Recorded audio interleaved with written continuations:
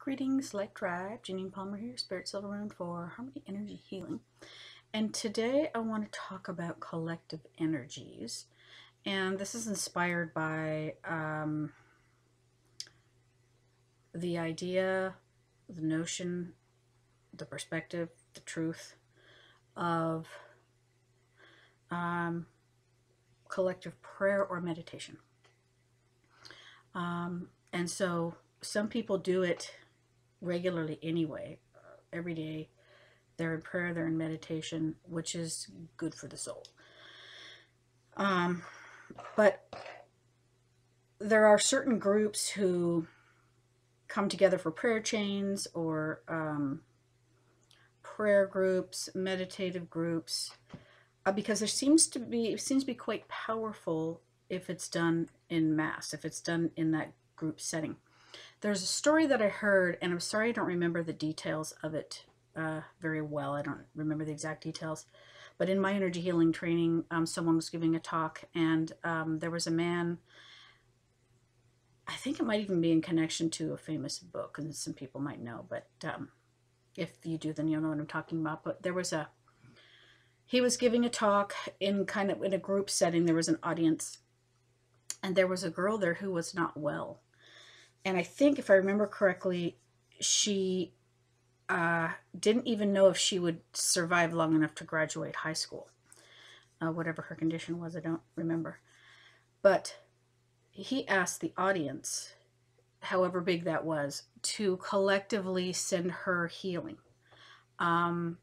Healing, love, good vibration, good energy, prayers, whatever it was. And the entire audience did this.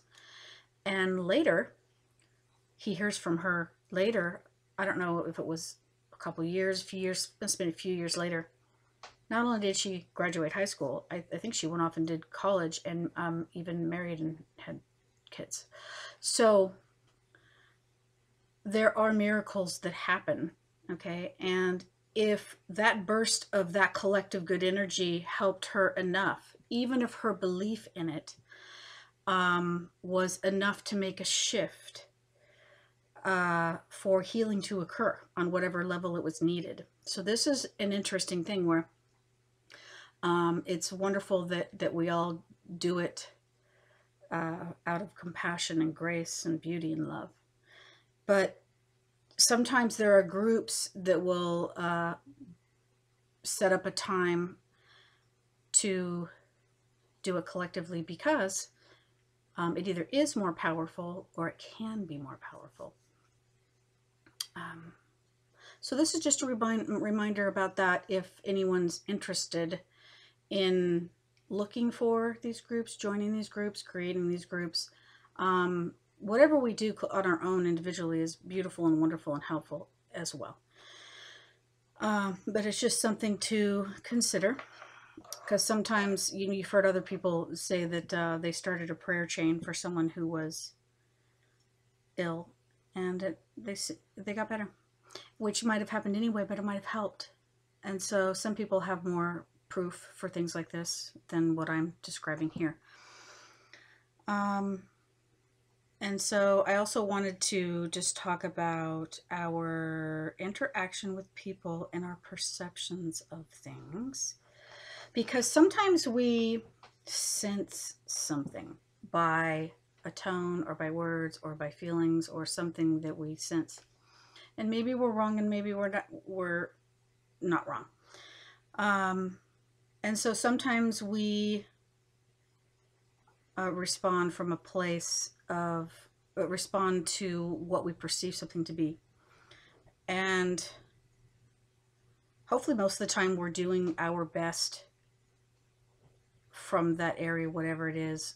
But sometimes we don't understand something, and sometimes we respond falsely, and maybe we don't know that until later, until we reflect on reactions on both sides, responses, reactions, feelings, whatever it is we're sensing. So sometimes we don't understand something, and that's okay that we don't understand it. But I like it when it occurs to me to reflect on Maybe not just something that someone did or said and what that felt like or what it seemed like. Sometimes we know, sometimes we don't know. But when I reflect on, okay, this is what I thought it was, and this is what I did or said, or what my energy or my tone was. And so if it was what I thought it was, then that would probably have been appropriate as a form of communication, or not, depending on how people respond or react.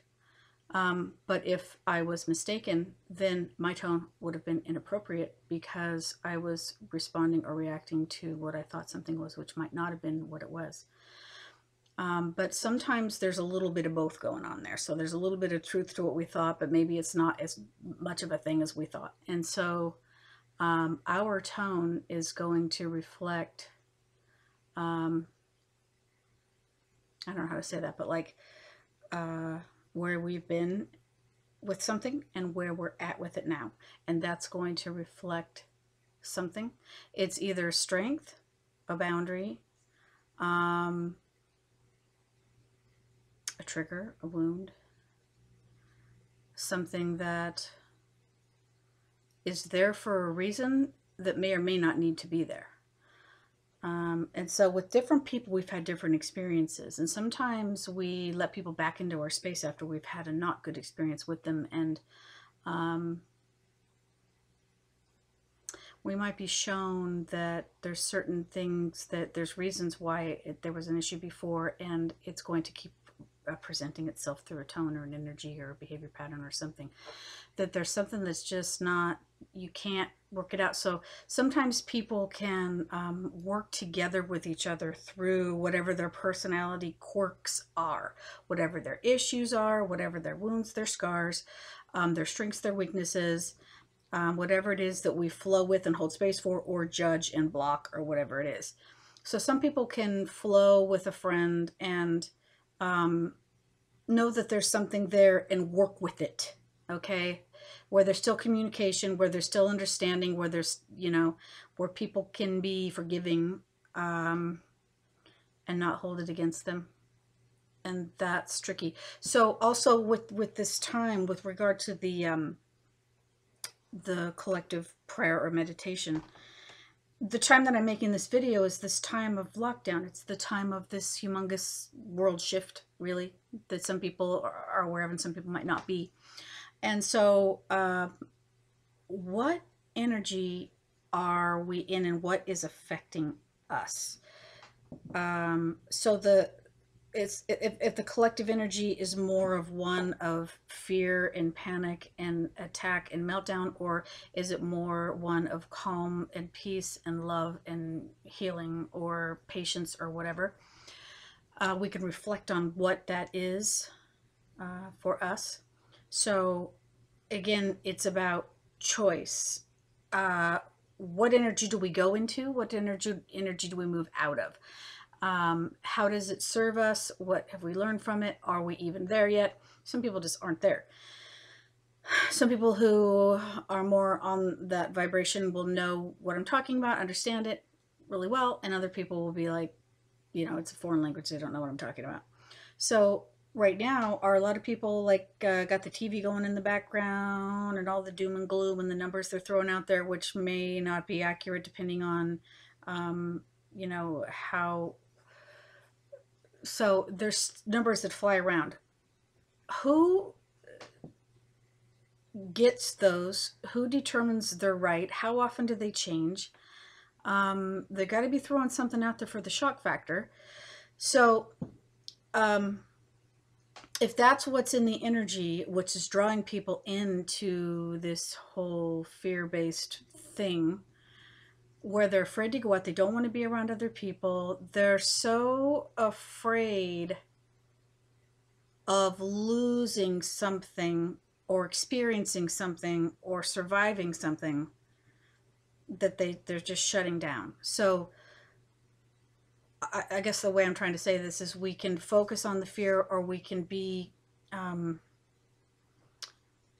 we can act in some way, like my friend says, act rather than react, but to be creative, because like right now, art and dance and music in whatever form, you know, writing, poetry, reading, things like this, where we are being creative, and letting something flow through us, that's healthy.